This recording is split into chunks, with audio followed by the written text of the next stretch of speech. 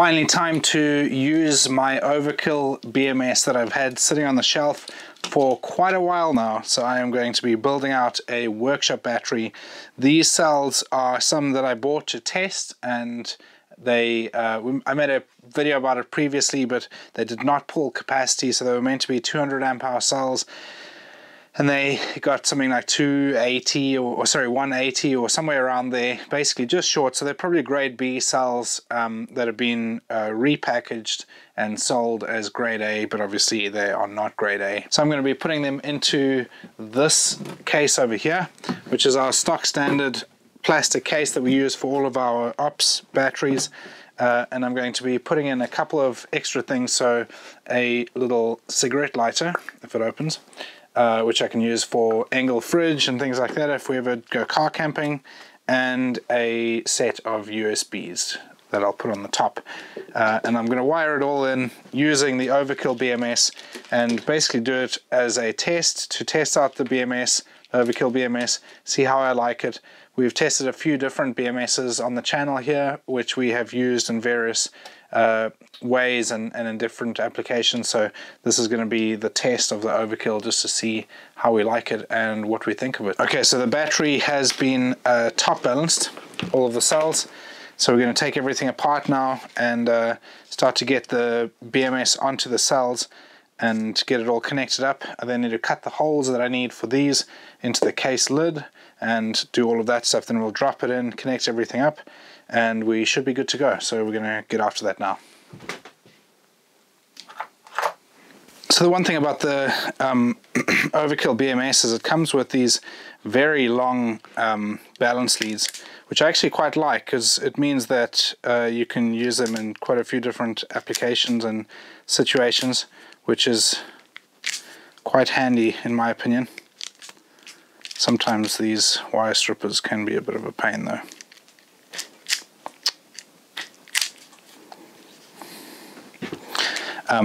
But I'm not going to cut these wires down the balance leads any more than they are, because I don't know long term what I'm going to use this BMS for. So rather than cutting the balance leads down and then having to extend them in the future, I'm just going to use them as is and just tidy them up inside the battery. Once it's all put together, there'll be quite a bit of space in this case, because we usually use 280 or 300 amp hour cells in this case with a BMS. So this BMS is obviously quite a bit more compact than what we usually use, which is the DALI 150 amp BMS. And so this one will be quite compact compared to that, and so I'm pretty confident that we'll fit everything in perfectly. And then again, I've mentioned it in previous videos, but it's very important to make sure that you use the correct size lug for the size of wire that you are working with, to make sure you get a good connection on it. So I believe that the Overkill BMS originally was intended for use in medical grade battery systems, which is pretty cool. It means that you get a very good, well-built, reliable product, and I'm led to believe that the quality assurance on it is very good.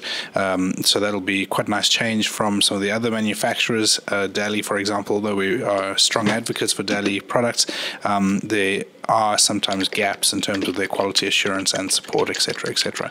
But as you can see here with the Overkill BMS that I went for the one where you have to build your own wires for it. So you get it with a couple of M6 bolts on either side, so going to the battery and then to your bus bar or terminals, and you have to make up the wires for that. Then, as I mentioned, the balance leads are much longer on this than on other BMSs that I've seen, which is quite handy. You can build it out and gives you a bit more flexibility in terms of customization. And I'm also led to believe that this BMS has 2 temperature probes, which is quite cool and handy for redundancy and things like that. So yeah, it also has Bluetooth straight out of the box. It comes plugged in, ready to go. So that's quite handy. Sometimes, depending on who you buy your BMS from if you buy like a DALI, for example. Sometimes you have to buy the BMS module separate, so it's quite handy to have that straight out of the box. You do have to buy the app for the Overkill BMS though. Alright, so here is what we look like. So I ended up going for these grub screws instead of the tiny little 6mm bolts that came with the battery cells, mainly because of these two terminals, or these two lugs here rather, and putting the third one on for the balance lead just didn't work. So didn't have any shorter grub screws. Could have gone, I think these are 40mm, it could have done easily with 30, probably 25 would have been fine. But this is all I had, so that's what I've gone with. I did check to make sure that they cleared the top of the case, which they do. Probably find this is just on the top of that case, which is fine. Have the balance leads running there. The positive here will sit along the balance leads there so that it's not rubbing on them and putting pressure on. These are the only ones that I'm not 100% sure on. They might put a bit of pressure on the balance leads there. Did consider putting them underneath here, but it's quite fiddly to get to that to close it up, so we'll see about that. And then, like I said before, just keeping the balance leads in there in case I ever want to use the BMS for something else, so that I don't have to extend them. Just cable tied it so they're neatly out of the way. Bluetooth sensor is here. All the balance leads are on. Everything is torqued to 5 Newton meters, which I think is probably about the max that we would get on these terminals, just because they're the conventional aluminium terminals with a threaded hole. And then I put the positive for these two things in the case, so those are just connected in series. They have a little fuse holder here so that if we ever blow anything or if there's a short or something, obviously that fuse will protect things. The negative from these things goes to the terminal there on the underside, so that it's all wired through the BMS, obviously, to protect the cells. So we're going to close that up and check everything out. Bluetooth is working. I've been on the app just to double check, but I'll take you guys through that now. Getting these cases closed can be a little bit tricky sometimes, and that's mainly because we're trying to put a lot of stuff into a fairly small case, but that was intentional. We wanted smaller cases we could get away with when we were building out the ops range of batteries, so that we had a true sort of drop-in replacement size battery by the end of it. So the easiest way that I found is once you've laid everything and positioned everything in a way that is that will work and that you won't have cables that will rub on each other or anything like that, I use a couple of clamps just to hold things together, and then I tape it up using electrical tape like this. And that's how we did the prototypes for the ops batteries. Have it. The battery is finished. Pretty pleased with how it's turned out. It's pretty light, obviously, with it just being the smaller cells. So with them not being 280 amp hour cells, a little bit more space, less weight, etc. But I'm going to take you through the app now quickly and set it up. So I've opened the app and played with it a little bit, but I have yet to actually configure it and change it and stuff like that.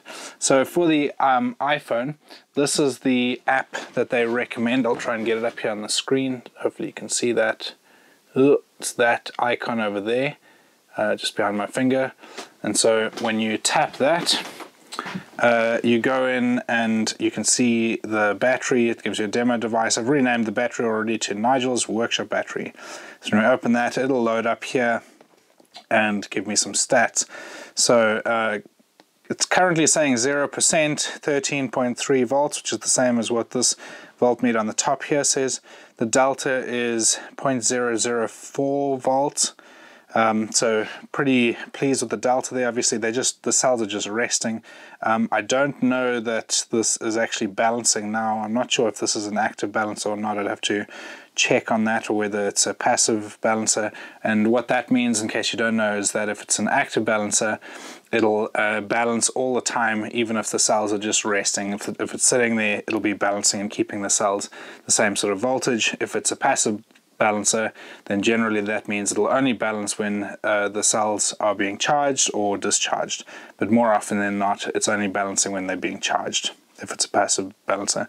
So if we go to the config tab, this is where I change the name of the battery, and there are some other settings here which we'll run through as well. So BMS settings, number of cells, let's see, 4, total battery capacity, so what is this, 180 probably. Total cycle capacity, not sure. Cell full voltage, 3 65 millivolts or milliamp hours. Cell minimum voltage, this is going to be 250 millivolts. We'll have to just check that. Cell self-discharge rate, I'm not sure. And then you get some other stuff here, 80% capacity, etc. Start voltage, delta to balance. So this is the balancer configuration, start voltage, balancer enabled, balance only when charging. So that maybe is where you can set that. Function switch, BMS name, pin protection, so you can obviously protect it in case you don't want other people to change stuff. Protections, trigger value for over voltage, under voltage, etc. So let's see what happens if we save the configuration on this tab here.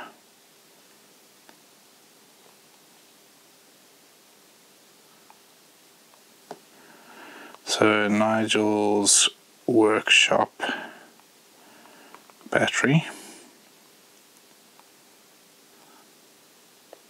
Yes. Okay.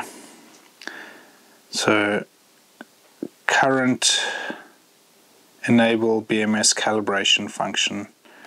So I'm not going to do anything there. There's a note saying only use if you know what you're doing. I don't know what I'm doing currently with this BMS, so we will leave that. Voltage calibration. We'll leave that as well. And notifications. Do we? Yeah, I guess you could get notifications. I'm going to say don't allow just because I don't need notifications right now. Alright, and then if we go back here. So, has this? It hasn't changed. Open configuration.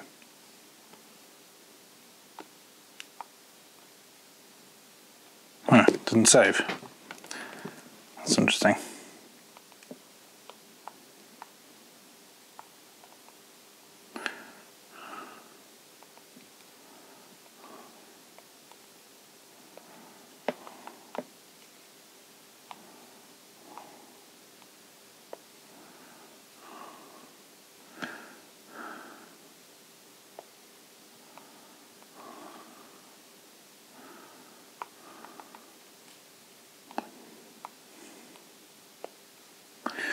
And value check for cycle count failed.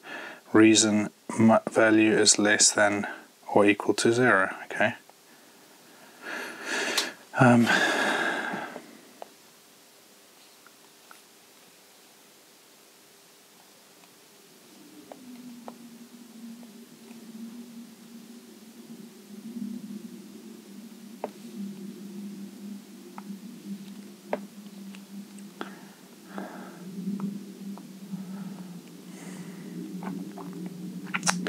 Right, well, I am going to have to play with that.